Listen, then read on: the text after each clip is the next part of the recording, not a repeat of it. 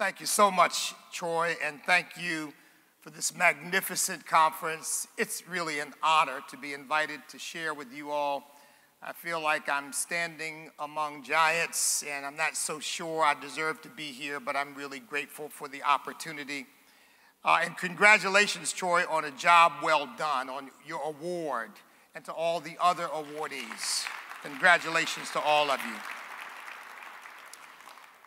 Well, if you've never become familiar with my ministry, we'll have a table out back, right out those doors, and you can find out more about us. There are cards out there and information about how you can connect with us if you'd like to do that. But I realize it's probably been a long day, and you all are ready to hear the concluding remarks, at least the last speaker. And so let me get right to what my assignment is. I've spoken many places, but I'm a preacher ultimately, so I'm not going to apologize or ask your forgiveness if I end up preaching just a bit. But I want to call your attention to 1 Samuel chapter 30 and a section of verses from 3 to 8. I'm picking out certain portions for emphasis and in the interest of time. But it says this: "So David and his men came to the city, and behold, it was burned with fire, and their wives and their sons and their daughters were taken captive. Then David and the people that were with him lifted up their voice and wept until they had no more power to weep. And David was greatly distressed, for the people spake of stoning him, because the soul of all the people was grieved, every man for his sons and for his daughters. But David encouraged himself in the Lord his God. And David inquired at the Lord, saying, Shall I pursue after this troop? Shall I overtake them? And he answered, Pursue, for thou shalt surely overtake them, and without fail recover all." This text has touched me in ways I never expected it to. Because sometimes I feel like I've returned to my own country after a long journey and found it in shambles. I find men wanting to be women and women wanting to be men. I find an effort to sexualize children at as early as 4 years old in our public school systems, with the arrogance of believing that parents should be left out of the process, and in fact have the process hidden from them of trying to transition a child from one gender to another. I find God is no longer welcome in the public square. Last February 2021, when Representative Stubbe of Florida stood on the floor of the House and read some scriptures indicating God's view about homosexuality and transgenderism, indicating that God does not approve it and that it's sin from a scriptural point of view, had Jerry Nadler, the chairman of the House Judiciary Committee, stand up and say that the will of God is of no concern to this House. Words are being twisted to mean whatever people want them to mean in order to pursue their very perverse agenda. So to stand against these things, so for example, to stand against homosexuality makes you homophobic. To stand against transgenderism makes you transphobic. Right now, the left is up in arms in Florida over a law that simply says you may not approach children ages 4 through 3rd grade with this effort of sexualization and exposing them to things that they should not be exposed to at their young, tender ages, and particularly not without parental permission. And they are up in arms and just absolutely calling the governor and the legislature and all of us who would support such a thing to protect children everything but children of God. To stand against Islamic terror makes you Islamophobic.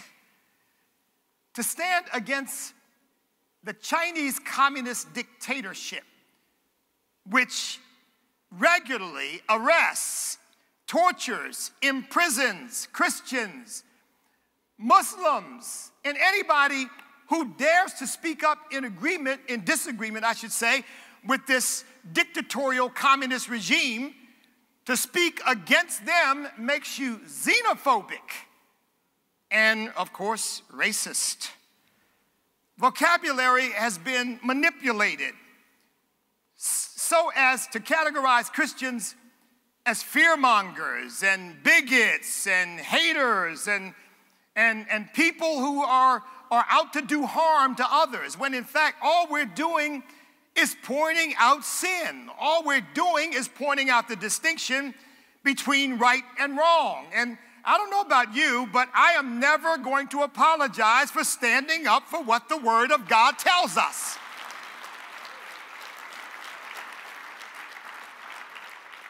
As a matter of fact, we are not condemning anybody. We are warning people. And the Word of God tells us we are obligated, commanded to warn them, because their only hope for redemption is understanding the difference between righteousness and sin. And if we don't make that distinction, they have no reason to understand that they are in need of redemption and in need of salvation. I mean, even the word gay, I resent the word, because the word is supposed to mean happy and carefree, and it's now been appropriated and perverted, and what it really means is homosexual. But you can't ever say that, you see. Because to say that makes you, once again, some kind of homophobe. And as a matter of fact, if you look at the suicide rates among homosexuals and transgenders, you know it's anything but happy. It's anything but carefree. And while they would blame society, I would suggest to you that the inner turmoil that's created when people not only rebel against God's moral law, but against his natural law, is what is causing them to self-destruct from within. So it's anything but gay. It's anything but happy. It's anything but carefree. The Word of God says the way of the transgressor is hard, and it is. You know, I ran for lieutenant governor of Virginia, won the nomination for the Republican Party, and during the time that I campaigned, I had the opportunity to go out to Southwest Virginia. And I met a lot of people who are farmers and work the land out there, because Southwest Virginia is the most rural part of the state. And I got into a discussion with a farmer, somebody who had been raised in Southwest Virginia, raised on a farm. And in the course of the conversation, he and I got to talking about our dads. And after a while, we started laughing and saying, you know, I guess our dads knew each other, because we shared a common moral vision. This American kid who grew up in the outskirts of Philadelphia in an urban and industrialized working class community, and that American who grew up in the rural Southwest region of Virginia somehow found that we had so much in common, because there was a time when there was a moral consensus in the United States of America. And our dads, though they came from entirely different backgrounds, taught us similar things. Son, you are responsible for your own actions. You must bear the responsibility for your decisions. Work hard. Don't expect anybody to give you anything, because the world doesn't owe you anything. Be committed to excellence at whatever you do. Strive to make a difference. Treat others the way you would want to be treated. Don't ask others to do for you what you can do for yourself. And remember that you are ultimately answerable to God, so treat others the way you would want to be treated. And yet, today, all of that consensus seems to have broken down. All I hear against America are negative accusations about the nature of our country. We're a white supremacist country. We're a systemically racist country. We're a sexist country. We're a country of social injustice. Well, I want to tell you that you are looking at a kid who was born into poverty, to a broken home, placed in foster care at the age of 14 months old, grew up in the streets of Chester, Pennsylvania, was a member of a gang by the time I was 10, and committing petty crimes. I was an angry kid because I was in foster care and I didn't understand why my parents weren't taking care of me. I rarely saw my mother, saw my father occasionally when he would visit. At the age of 10 years old, something very dramatic happened. I was standing on a street corner one day, and my father pulled up in his car, rolled down his window, and pointed his finger at me and summoned me over to the car. And I walked over and I said, "Hey, Dad." And he said, "Son, you always say you'd like to come live with me. Do you still feel that way?" I said, "I certainly do. I'd love to come live with you." He said, "Get in." He took me to my foster home and announced that he was taking custody of his son. And let me tell you, although my foster parents really became almost hysterical at the prospect, because after all, they'd had me from 14 months old, my father said, "If I don't take him, we're going to lose him," and he was right. At that point, my heroes were people who had been to the penitentiary. My heroes were people who had gone to jail and come out, and they were tough and they were mean, and you stepped aside when they walked down the street. Those were the people we were aspiring to be like. And my father said, "If I don't take him, we're going to lose him to those streets." And I was failing the 5th grade because I went when I felt like it, and my foster parents couldn't control me. But my father got a hold of me and sat me down. I'll never forget my first day with him. He said, "Son, I want you to know that every day with me can be like a day of heaven on earth, or every day I will tear your behind all to pieces." And I found out he meant it, and that he would do it. But I also went from being an F student in 5th grade to being an A student in 6th grade. I stopped hanging with the gang. That's how I ended up graduating. I just didn't graduate from college. I graduated summa cum laude, Phi Beta Kappa. I went on to Harvard Law School. Can you imagine my father with a 6th grade education who spent 33 years as a welder in Sunship Building and Dry Dock Company, watched his son graduate from the top law school in the nation? And so my friends, I'm not saying that to brag on myself. I'm saying it to say, when you tell me that America is a white supremacist country and a systemically racist country that won't let black people achieve and won't let minorities achieve, I call you a liar, because I am proof positive that America is a great nation.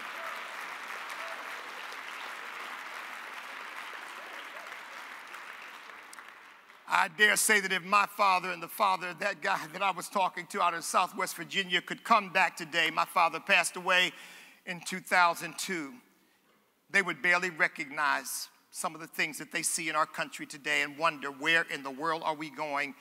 They would see demagogues using race to recreate division and segregation and suspicion. They would see descendants of the brave people who fought in World War II and pioneered out this country, needing crying rooms and safe spaces. They would see freedom being trampled by those who believe that they have such wisdom and superior knowledge that they know what the American people should see and hear and know, and they will censor those who they don't think are providing them with decent information. I am proud to say, by the way, that I have been banned from Twitter and suspended from YouTube. I must be telling the truth. They would see families decimated. They would see government giving away money like candy. They would see the moral climate degenerating into an anything goes mindset. Whatever you want to do, do it. They would see these oligarchs in our country controlling so much, even our electoral process, with their billions of dollars. People like Mark Zuckerberg and George Soros behind the scenes giving money to state election boards in order to try to influence or control the outcome.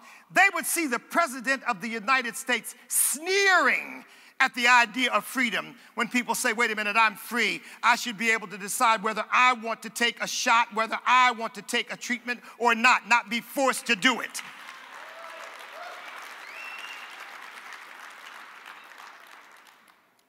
Freedom now, I don't know whether you've heard this, but we've been told freedom is simply code word now for right-wing extremism. Patriotism has been perverted into a word they're now using that they call hatriotism.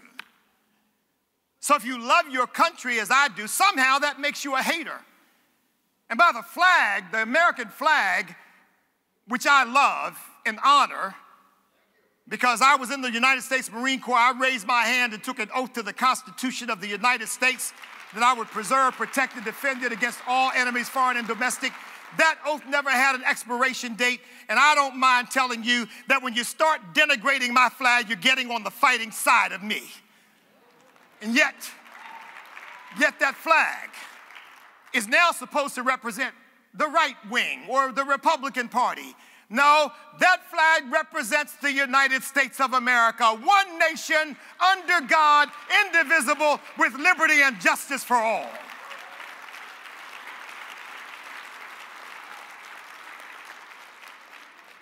My wife and I on Tuesday were blessed to have our first grandchild. And I'm here to tell you that if they thought I was a tiger for this country before, look out now, because it's very real. I don't want my granddaughter to have to say to people, my grandfather wouldn't recognize this country. My grandfather wouldn't know who we are. I want her to be able to say, my grandfather and those of his generation stood up for America so that we would remain free and prosperous and a nation of hope and opportunity for all people, and I am a beneficiary of that legacy.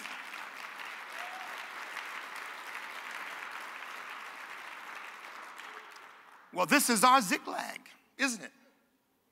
I mean, for those of us who expected a different trajectory, one based on faith and freedom and family, we can understand why David and the people lifted up their voices and wept until they had no more power to weep. They wept until they had no more tears to cry. The condition of our country today is enough to make us weep when we think how far we are from the way our forefathers thought. I wonder how many of us today in our country are moved by these words that were written by Catherine Bates. Then, I believe at that time when she wrote this, was president of Wesley College, the college that Hillary Clinton graduated from. America the Beautiful. And think about this stanza. Oh, beautiful for heroes proved in liberating strife, who more than self their country loved and mercy more than life. America, America, may God thy goal refine, till all success be nobleness and every gain divine. My favorite, I wonder how many Americans are moved today by my country, 'tis of thee. Sweet land of liberty, of thee I sing. Land where my fathers died, land of the pilgrim's pride, from every mountainside, let freedom ring. Or that last verse, which is a prayer, our fathers, God, to thee, author of liberty, to thee we sing. Long may our land be bright with freedom's holy light. Protect us by thy might, great God, our King. We can weep for America because we seem to have come so far from the trajectory that I really believe our founding fathers had in mind, and so many who went after them had in mind, who sacrificed blood and sweat and tears and even their lives for the freedom that we now enjoy. So I understand David in a sense. The tumult in the camp at Ziklag, they wanted to stone David. But that wasn't the end of the story, was it? Because David encouraged himself in the Lord. And in the multiple crises we face, my brothers and sisters, I want to encourage you to encourage yourself in the Lord. You see, I really believe that God loves us, and I believe that God loves America, because Americans have been seeking God's face in behalf of our country since its inception. From the time the Mayflower Compact was entered into in the name of God and Jesus Christ, to the time that John Winthrop landed 10 years later and had a vision of a shining city on a hill, to the time that Thomas Jefferson penned the words, "We hold these truths to be self-evident, that all men are created equal and endowed by our Creator with certain inalienable rights, that among these are life, liberty, and the pursuit of happiness." To the time that Ben Franklin stood up in the midst of the Constitutional Convention and said, "The longer I live, the more convincing proof I see of this truth, that God governs in the affairs of men. And if a sparrow cannot fall from the sky without his notice, is it probable that an empire can rise without its aid?" He said, we read in the sacred scriptures, and I believe this, that unless the Lord builds the house, they labor in vain that build it. And I am convinced that without his concurring aid, we will be no more successful in building this house than they were in building the Tower of Babel. God has been in the midst of this nation from the very beginning. And when Dr. King stepped to the Lincoln Memorial to give that famous "I Have a Dream" speech, he said, "My dream is deeply rooted in the American dream." He didn't call for an overthrow of our country. He didn't call for a tossing out of our system. He called for us to simply live up to the values that have been bequeathed to us. He said when the founding fathers wrote the Declaration of Independence, they were writing a check to which every American, not just black Americans, white Americans, but every American would fall heir. And here we are, inheritors of that great legacy. My brothers and sisters, I want to encourage you to stand up for what we've been given. I know there are people who will say, and by the way, my great-grandparents were slaves and sharecroppers in Orange County, Virginia, Gabriel and Eliza Jackson. But I'll tell you something. In spite of the pain, the suffering that they experienced and so many others, I believe that the hand of God was in the process all the time. Because while they could not have imagined it, and while others could not have imagined it perhaps, God knew that the day would come when they and so many others would have descendants like me who would stand up in a place like Virginia, once the capital of the Confederacy, and have the people of Virginia vote for me to be their lieutenant governor, winning 75% of the counties in that Commonwealth. That's who we are as Americans. We've got something worth standing up for. We've got something worth fighting for. When I joined the Marine Corps, I learned the patriotism of duty. But I tell you, once I got saved, my perspective changed. Once I got saved, I no longer saw America as my country to which I owe duty, and I do. I saw America as my beloved nation and a gift to me from Almighty God. Because I don't believe that I'm here by accident, and I don't believe that you're here if you're Irish because of the potato famine, or you're Italian because of pogroms, or if you're German because of the wars that were happening in Prussia at that time. I believe that every one of us is here by divine appointment, that God brought us together here for a purpose that he knew. And the Bible says he has made from one blood every nation of men to dwell on all the face of the earth, and determine our pre-appointed times and the boundaries of our dwellings. America is a providential nation, and you and I are assigned to be here. You know, no other nation on earth looks as much like the kingdom of God as we do. You can move to China, but you can't become Chinese unless you are Chinese. You can even move to France, but that doesn't make you French. But people from all over the world, practically every continent and nation on earth, have come here and become Americans. Americans. There's something special about that. It's like the kingdom of God. And I really believe this. America belongs to God. America was ordained by God. America has his hand, God has his hand on the United States of America. And I believe this. Nobody can take this country down or take it away if we Americans will stand up for it. If we Christians will stand up for it.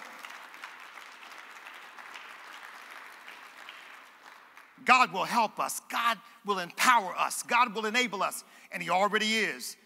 Because I had friends who told me that what happened in Virginia in this past election wasn't going to happen, but it did.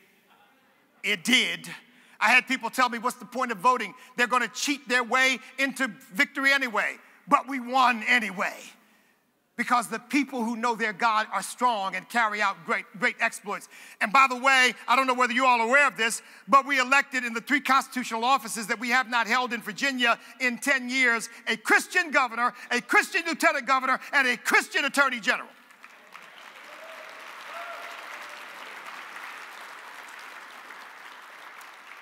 So David asked God, he said, well, seeing the carnage, seeing what had happened, their wives and their children caught up in the assault, just as our country is, our young people decimated by this indoctrination that they're undergoing in our colleges and universities and often our public schools. But David went to God and said, should I pursue? And God says, pursue. You shall surely overtake them and recover all. See, I believe God was saying, David, I haven't given you all this for the devil to take it away from you. I haven't given you all of this to have it decimated. That's not my will. That's not my plan. You rise up. You stand up.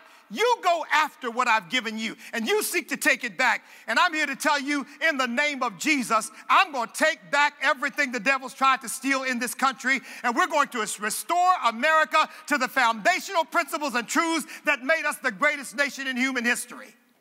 And that is not bragging. That's giving God the glory. Because look, I'm convinced of this. If God was willing to spare Sodom and Gomorrah, if he found just 10 righteous, you cannot tell me that God will not look upon our country with mercy, knowing that there are millions across this nation crying out to God in behalf of the United States of America. I mean, look, I don't know everything, and there's some preachers out here that I profoundly admire who probably know a lot more than I do. But I know this, God answers prayer. God answers prayer. And the word of God says in Psalm 2:8, ask of me and I will give you nations and the ends of the earth for your inheritance. And you can't tell me that if we're praying for America, God is turning a deaf ear.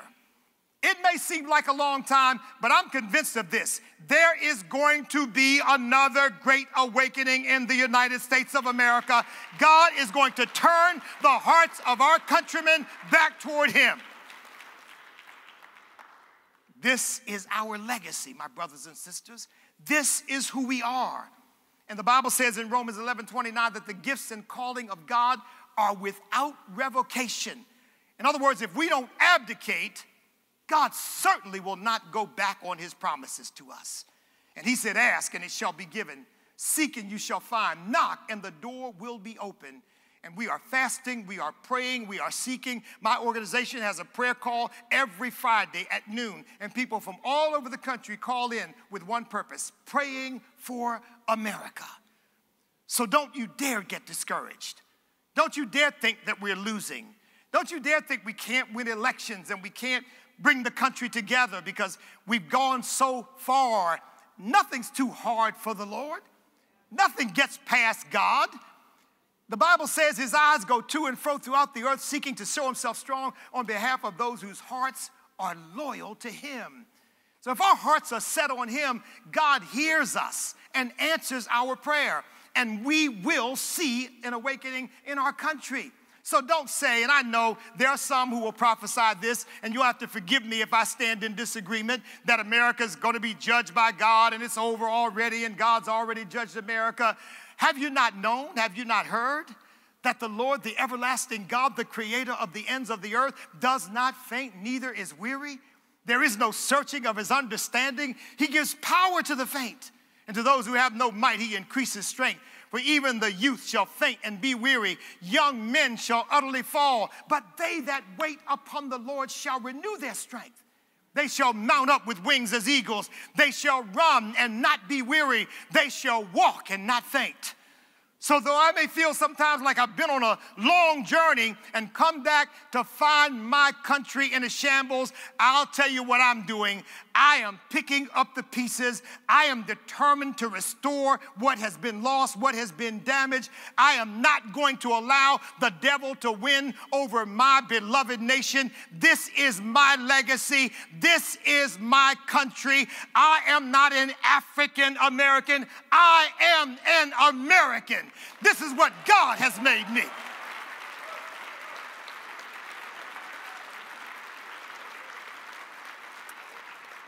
And I'm going to defend my country no matter what they say about me, no matter what they call me, no matter how much they kick me off or try to censor me from the various venues.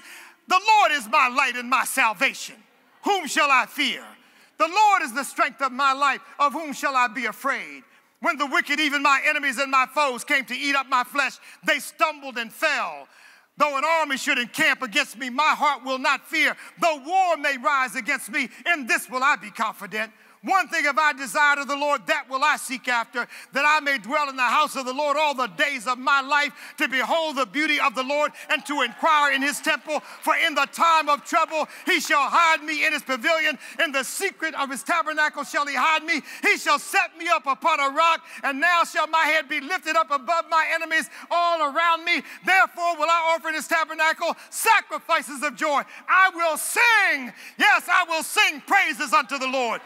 Hear, O Lord, when I cry with my voice. Have mercy upon me and help me. For when you said, seek my face, my heart said, your face, Lord, will I seek.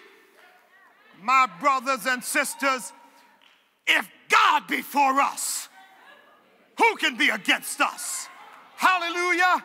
He that spared not his own son, but delivered him up for us all, shall he not also with him freely give us all things? Who shall lay anything to the charge of God's elect? Listen, I read the front, the middle, and the back of the book, and we win. So I'm not quitting. I'm not laying down. I'm not backing up. I'm going all the way to victory, because there's victory in Jesus, my Savior, forever.